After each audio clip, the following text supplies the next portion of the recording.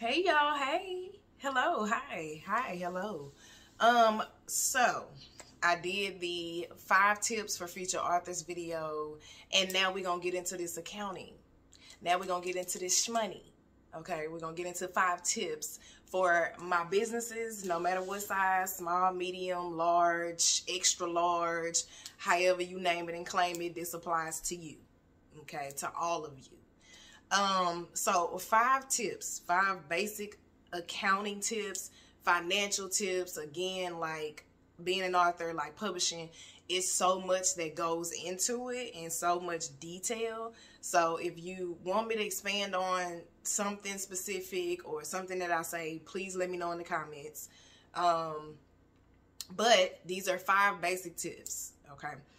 Number 1, the most important tip: get a bookkeeper. Get an accountant. Okay. Please. And by bookkeeper, I mean me. Evans Financial Solutions. Know what it is. I've been doing freelance accounting for, what year we in? About 7 years now. About 7 years now for small size, medium size, large size businesses. I've been in the game 7 years. So it was Evans Bookkeeping, Evans Financial Solutions, all that. It's all LLC, all marked up. But I do accounting for businesses. I do taxes for businesses. I have about roughly 10 to 15 clients that I do accounting for, but that number gonna go up, you feel me? So please get you a bookkeeper. And when you get a bookkeeper that know what they doing. Like, of course, I'm the best, but in the event that you don't choose me, please get a bookkeeper that know what they doing. Do your research. I need to know your background. I need to know your experience, even if you have to ask for references. Like, I know any of my clients will definitely tell you she's phenomenal. And if I need to send a reference, I will. Most times people see my work, so there's no need for a reference. And y'all know me. Y'all seen enough of my life to know me. And it's, what time is it? 11:24, and I'm up recording this because I'm currently doing bookkeeping. Was doing bookkeeping an hour ago, but I'm gonna go to bed soon because the work don't stop, and it's tax season. So important. Number 1, on top of everything, get you a bookkeeper. I don't care if you got a small business, because the problem where we mess up as small businesses, I'm sorry, but especially black, I gotta call my people out, is we either try to do it ourselves or try to find somebody we know to do it. So like an aunt, cousin, mama, daddy, sister, brother.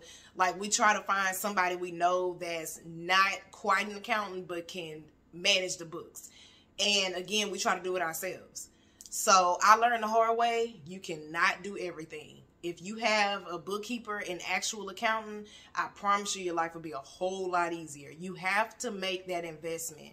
I know it's expensive sometimes, but for me, I know I have reasonable rates, but you have to make that investment. You got to spend money to make money. Like, you have to spend money to make money. So even if your company is at a loss, because not all my clients are having profit. Some of my clients are literally just starting, but they, for one, know that they can't handle the financials, like, don't know what they're doing. And for 2, it's just a level of comfort to know that somebody professional is doing it. You're going to have your statements every month, your financial statements. You know how much you're making, you know how much you're losing, and all that. It literally takes the heaviest burden off you. So get you a bookkeeper. Number 2, track your income and expenses. Okay, first of all, please get a separate bank account. Okay? I help people set up businesses as well. So you set up your LLC, get your EIN number, even if you do a DBA. Get a business account. Please get a business checking account. Do not mix your personal money with your business money. You are asking for tax issues. You're asking for financial issues. Do not do that. Please don't do that. So when you get your business bank account, you want to track your income and your expenses. If you're just dead set on doing it yourself, then please make sure you are tracking the money that's coming in and the money that's going out on something separate, whether it's an Excel spreadsheet, whether you do it on paper. I don't care how you do it. Like for me, I'm going to show y'all how old school I am. Now, I do my accounting online too, right? But because I am old school and I still like pen and paper, baby, I have a general ledger book. So I do both because you never know. You need a backup. You never know when something's going to crash. So, and I got a hard drive and everything, but I'm a paper person. I use Excel. I use accounting software. All that. So properly track your income and expenses. I don't care if you got to write it down. I don't care if you got to, however you got to do it, put it in Word document, put it in your phone, whatever works for you, but you have got to track that income and expenses. If you're not going to get a bookkeeper, make sure you at least keep up with that part. Going into number 3, know your profit and loss. In order to know your profit and loss, you have to track your income and expenses. What is profit? What is net profit? Let me say that. Net profit is your gross profit, so that's your revenue, minus your expenses. So you take all of your profit, and you can include cost of goods sold. It's really supposed to be gross profit or revenue minus cost of goods sold, and then that's your gross profit. But again, I can go into accounting all day. I just nerd talk. But you want to take basically your revenue minus your expenses is either your profit or your loss. You want to know that. When you have a bookkeeper, like me, every month I send my clients their financial statements. I go through their bank statements, I classify each thing, and they can literally have their income statement and their balance sheet. And their income statement tells them, okay, this is your revenue based on each service or product, and these are your expenses based on whether it's advertising, whether it's fees, whether it's supplies, all that. So you have your revenue at the top, expenses at the bottom, then your profit at the profit below the expenses, or your loss, depending on which one you have. So you always want to know your profit or loss, because that is what you're going to need when it comes to tax time, for one. And who doesn't want to know what their business is making or losing? Because that also goes into budgeting. When you look at that statement, if you have a loss, okay, what can I spend less money on?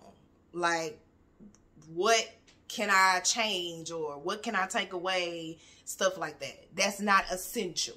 Like marketing or accounting, like those are essential things. Supplies, essential. So, and especially them meals. That's a whole video in itself. Y'all in the meals, because my clients know I don't play them games. If I tell them, hey, you out of budget, you just spending too much on this, we not doing that, they will listen, because they know I know what's best. I have their best interests at heart. I love my clients, y'all. They so wonderful. But, and while I'm saying that, shout out to Sheridan, shout out to Terry, shout out to Tejas, shout out to Leanna. I can go all day, but then my baby's right there. So, know your profit or loss. When you can see your profit or loss every month, just to see it on paper just makes you feel good. Like, it makes you feel organized. Like, oh my God, I made $5,000 this month. Like, you be amazed. Like, some people, when I do their income statement, they be like, I didn't even know I was making this. Like, I didn't even know this is what I made in September. Know your profit or loss. And going into that, step number 4, file your taxes. Please file your taxes. Like, please file your taxes. I used to do personal taxes back in the day. Don't do it no more. Because people and their personal taxes with these dependents and these credits and these, it's too much. It became too much on me. I don't do personal taxes no more, but I do business tax returns. If you have a sole proprietorship, LLC, corporation, S Corp, C Corp, I do all of the business tax returns with all my, usually with my clients. Most of them have LLCs. I do their tax returns.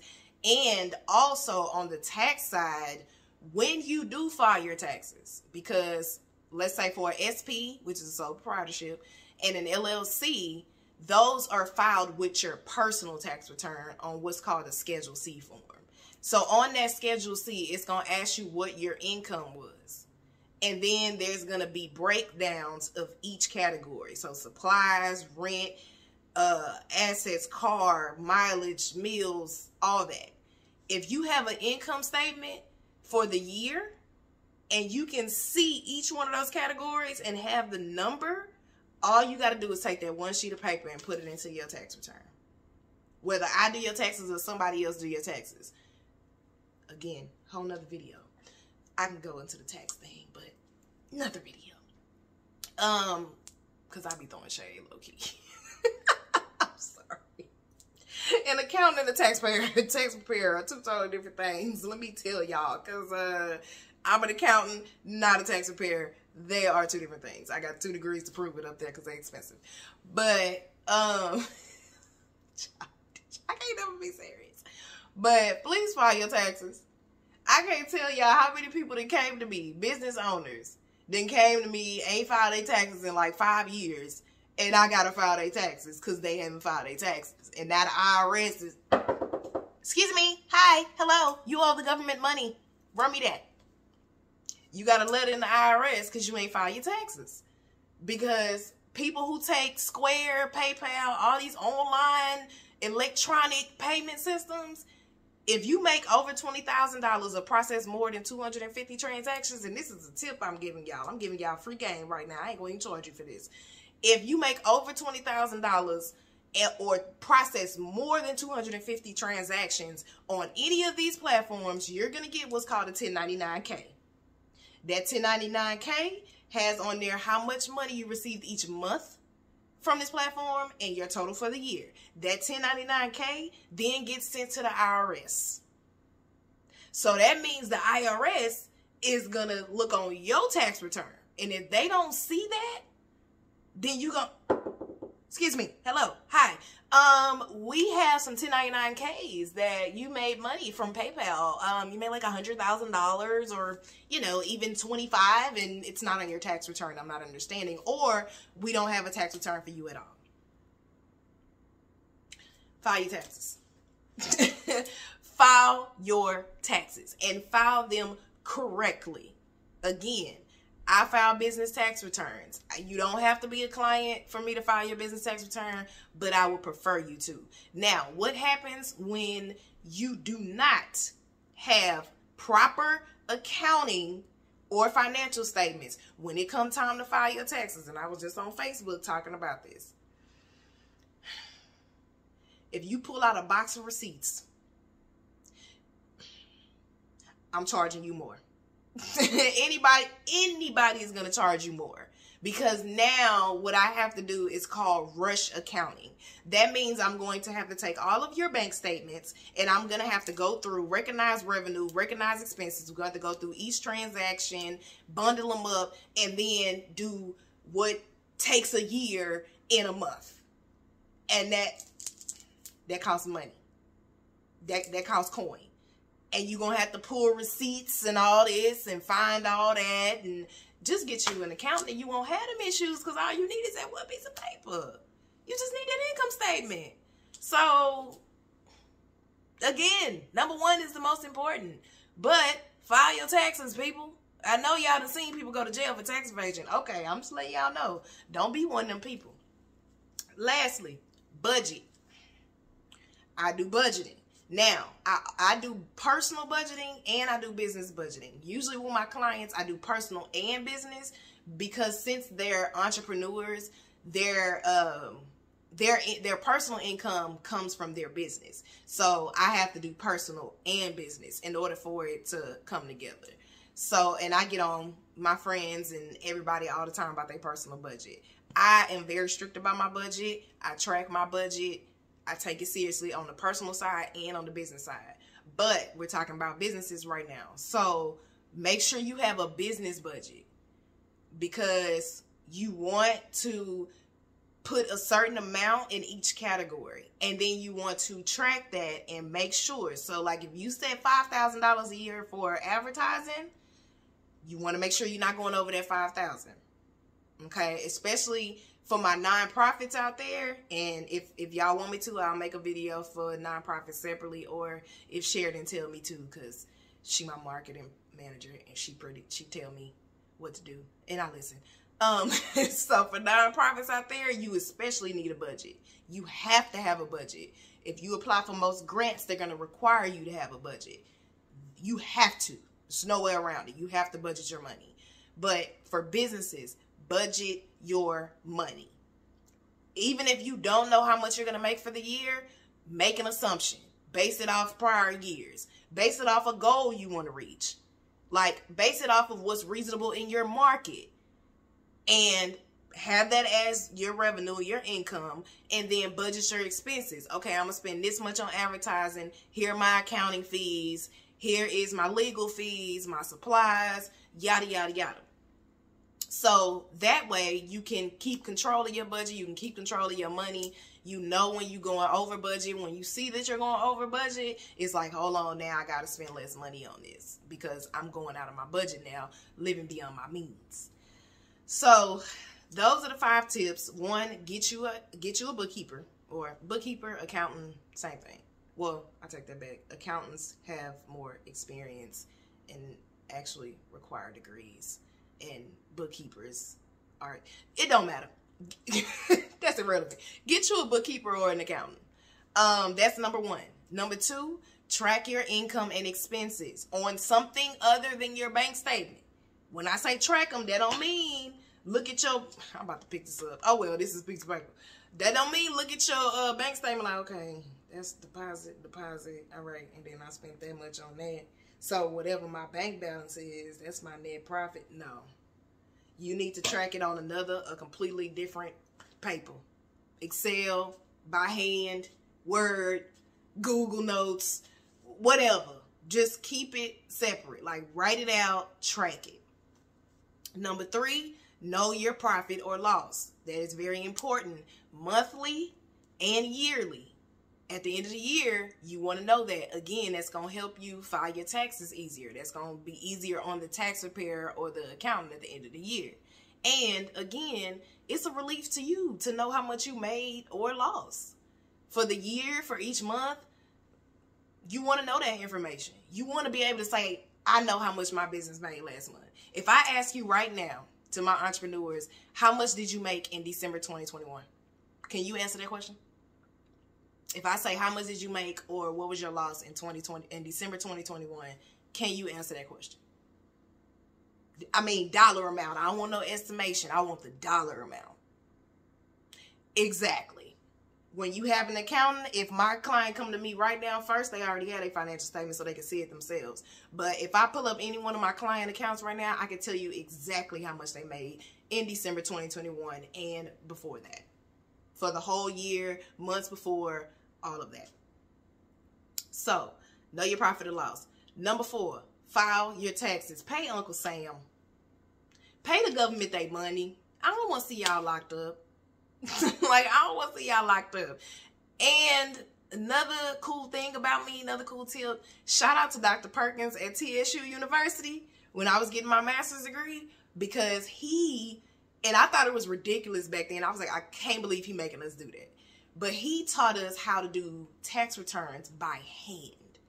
He actually made us hand write a tax return, like pencil and paper.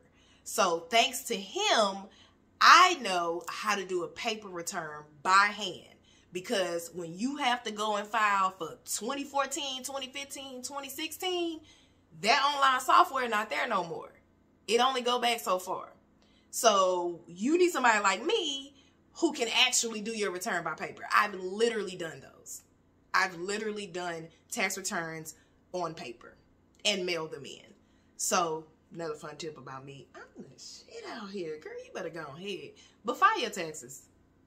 And then number 5, budget. Budget, budget, budget. Budget in your personal life and also budget for your business.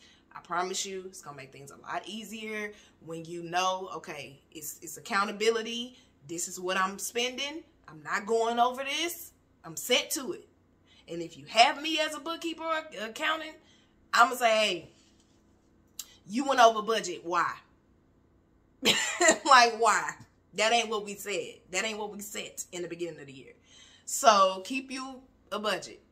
Okay. Those are my 5 accounting tips for businesses, entrepreneurs, all of that. And this goes for any type of income you bringing in, whether you are a YouTuber, a musician, an artist, a beauty salon owner, a esthetician, a restaurant owner. This is entrepreneurship and businesses as a whole. Because if you get one of them 1099 statements, this is for independent contractors who get 1099s, Uber drivers, Lyft. Y'all know y'all get 1099s, right? Which means you're an independent contractor, which means you're going to have to file a Schedule C. All right. Just letting y'all know. But again, I can go deep into it. I will probably do a video on taxes because I know people probably got a lot of questions about those, especially now because it's tax season. So again, if you have any questions specifically you want me to touch on, let me know. My information is at the bottom. If you want to book a consultation, if you want to visit my website, follow me on social media at Evans Bookkeeping and Evans Financials on Facebook. Until next time, I love y'all and much success to my entrepreneurs and my businesses out there.